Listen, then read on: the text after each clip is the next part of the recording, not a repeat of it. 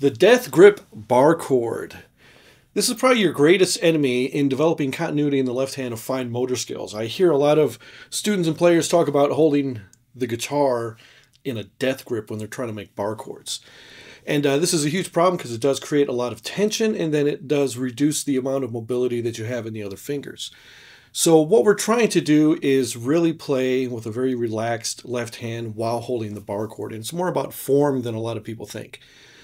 So the finger is always wanting to be parallel with the fret.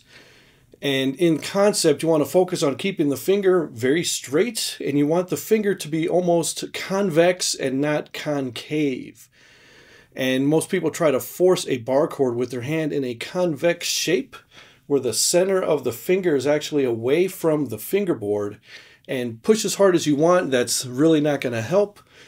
It can be very frustrating and painful, so don't do it. And you want to figure out the effective and the efficient way to make a bar.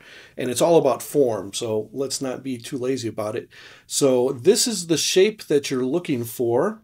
So your finger is straight, and if you can, try to get a little bit of that center part of the finger pushing in more towards the neck of the guitar.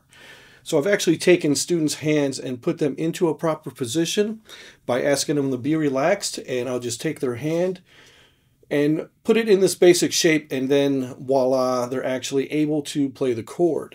And then when they try it on their own, they fail to actually keep the pressure consistent across all 6 strings of the guitar, which is what we're really shooting for in this example. So what it comes down to is focusing on the natural movements of the hand and the fingers and keeping the ideal position of the bar. So the fingers definitely want to move in towards the hand this way, kind of like a one-handed clap. And you want to, as far as the bar, you're really trying to get your hand in this position while allowing the other fingers to move easily. Outside of having any physical limitations in your fretting hand, you'll find it much easier to play bar chords if you follow these 3 basic concepts. You want to develop finger strength, finger independence, and finally you want to focus on reducing tension pretty much in the entire hand when you're playing the bar chord.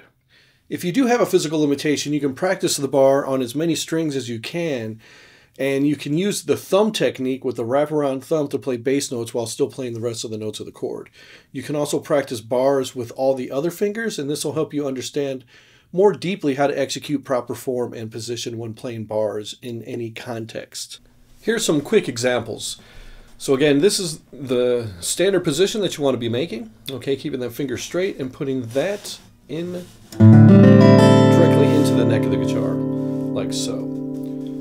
Okay, so some other examples that you can do is you can actually use other fingers to play bars, kind of like my pinky finger here, or even the 3rd finger, to play a bar like that. What you want to do is you don't want to stray from the natural movement of the hand and fingers. So as much as you can, remember this. So again, your fingers want to come in towards the palm like this, or the one-handed clap, and then the thumb is supporting that. So don't push too hard with the thumb. It's really the fingers doing the work coming down. So when you place the bar, you want that finger to be as straight as possible, and then have your other fingers. So in theory, you kind of want to be as close to the fret as possible, but also parallel to the fret.